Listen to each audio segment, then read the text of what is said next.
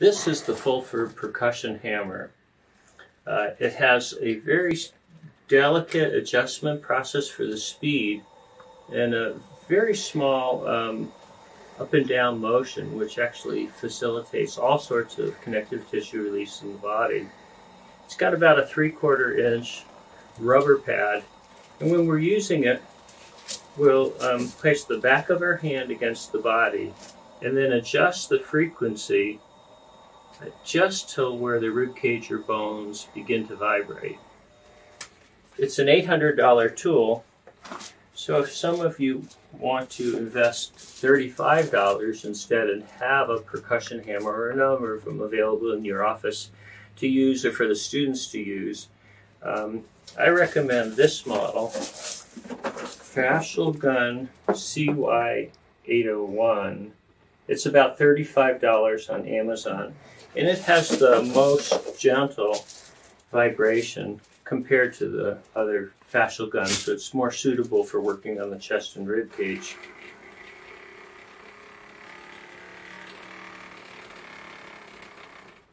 So to put some cushioning on these hard rubber balls, we can take a fun noodle and place it on top of the hard rubber ball, and then just tape it on to give more protection.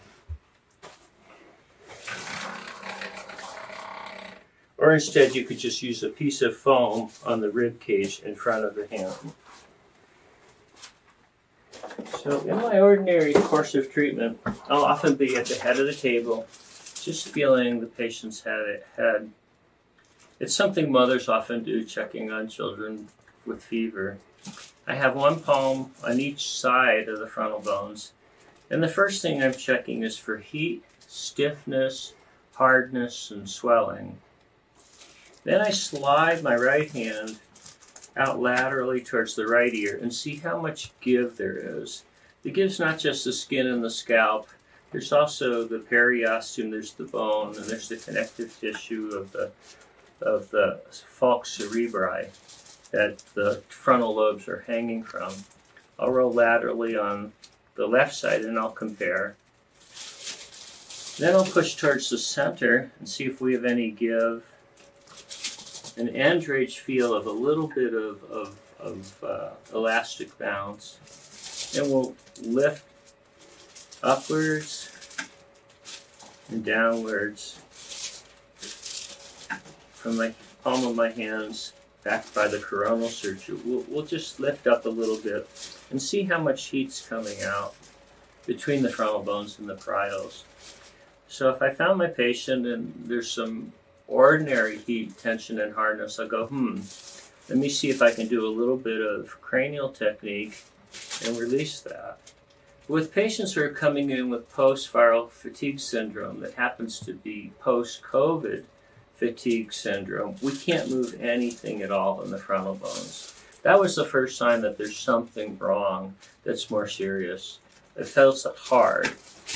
When we come down and check the liver, usually we're using two palms on the bottom of the rib cage and we're leaning up and in to the rib cage. And if there's some flexibility, you can feel the liver underneath, sort of like a brake pad on a bicycle wheel. We push in, there's a little bit more of a give, and that's a healthy liver. And check both sides. So a hand can go all the way underneath, and we can slide this hand in and roll a little bit to check liver mobility up to the diaphragm.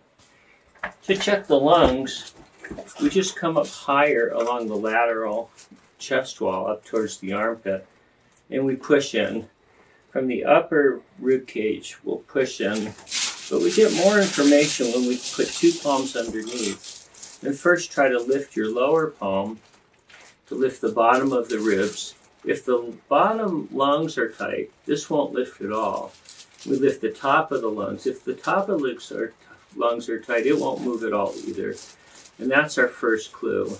You can't do this kind of exam with the patient sitting up because you need the weight of the patient's body onto your hands in order to judge how much spring there is or isn't. So once we find stiffness, early on it's all in the lungs, uniform stiffness. Later on, as the patient's recovering in the post-infectious period, the liver will get harder and harder relatively in comparison to the lungs. So we actually get more information on the lungs if the patient will turn into a sideline facing towards the left. Yeah, that gives you a little pillow here. Lift your head up, turn back down. So this is the most effective examination and treatment position. We have both hands, back of the ribs, front of the ribs, and we can squeeze and we lift up, which is the direction the ribs run, and we see how much give there is. And wherever there's stiffness, that's where we know we need to begin our treatment. So we have a little bit of stiffness at the bottom of the right lungs and a little bit in the liver on the right side. It's more apparent in sideline. Treatment's relatively simple. Adjust the frequency of the vibration to what will make the rib cage resonate.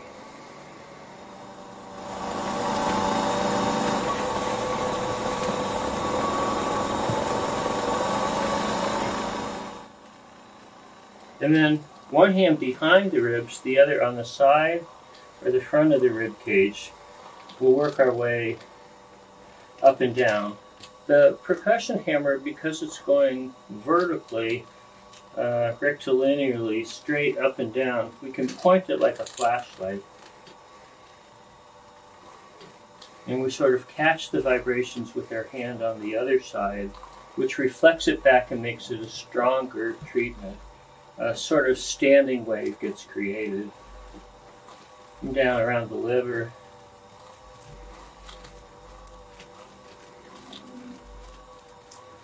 And we can come up above on the top of the rib cage just below the collarbone. Or bring the hammer around the back.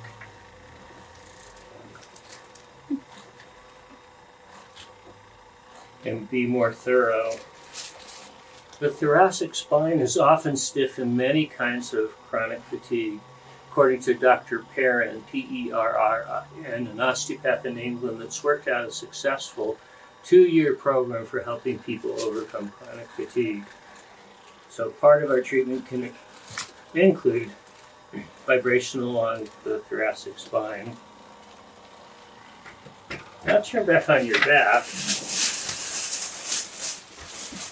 After even just a few minutes treatment, I'll come back to the forehead and the temperature will have cooled down already. I'll try to slide the frontals lateral, medial, posterior, inferior, and we'll have better glide.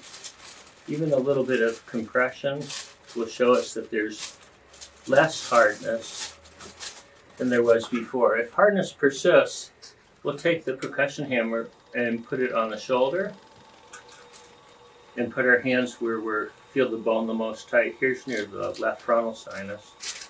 And we'll get vibration indirectly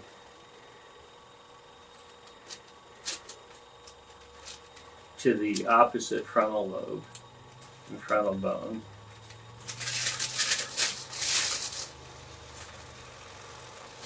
Another location is the sternum.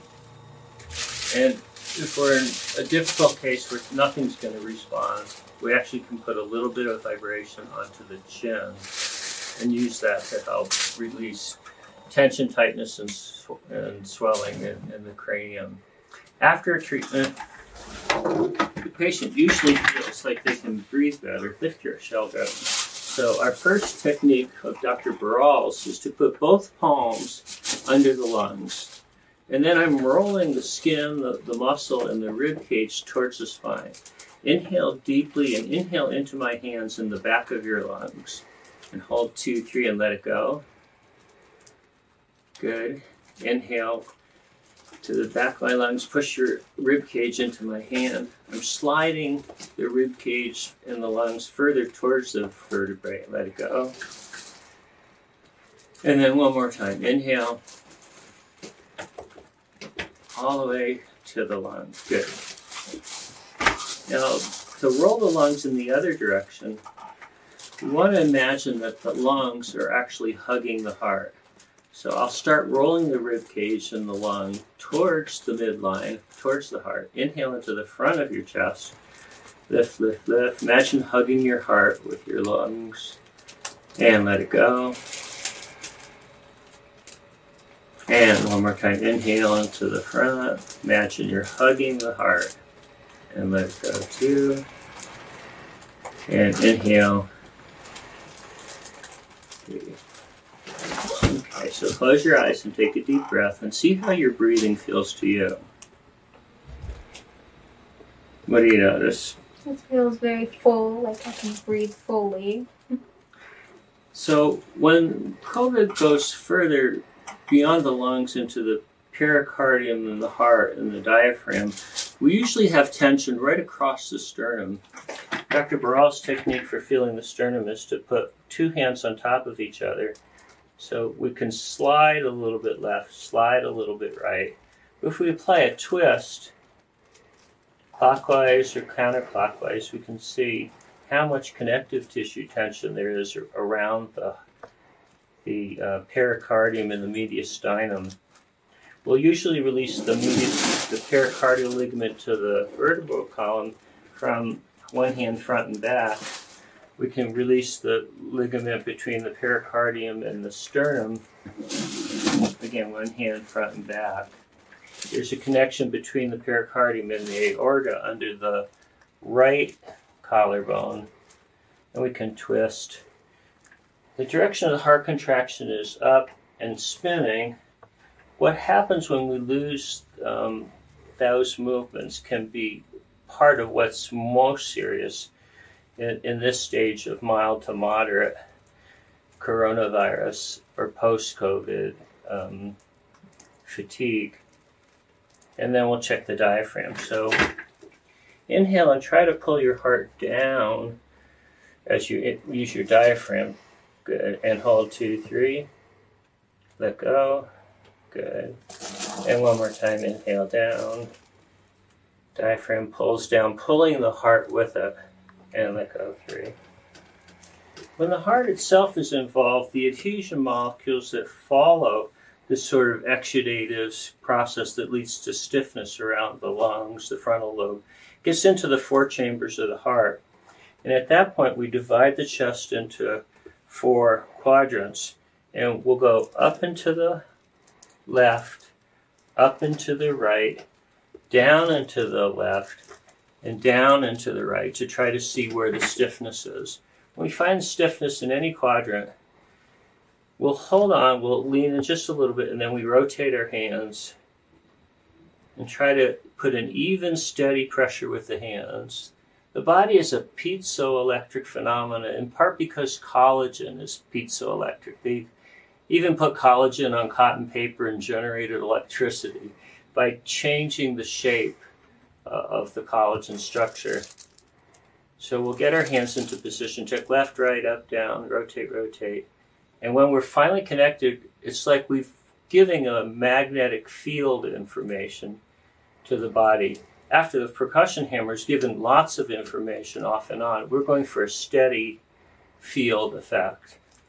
And then we'll check again, left, right, up, down, diagonal, diagonal, diagonal, diagonal.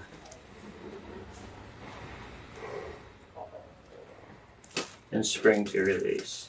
Okay, close your eyes, take another deep breath.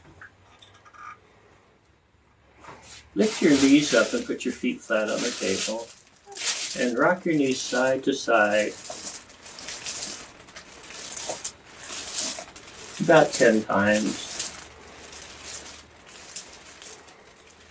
And then grab your right knee with your hands and pull it towards your chest just a little bit at a time. And release.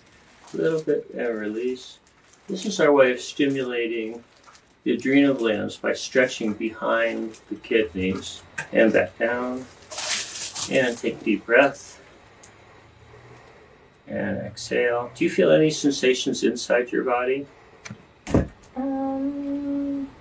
little bit. It feels relaxed. So we've just added engaging the adrenal system, and relaxing the adrenal system goes directly to the hippocampus in the brain. It helps take down stress in a number of different ways. Thank you very much. I'm sorry.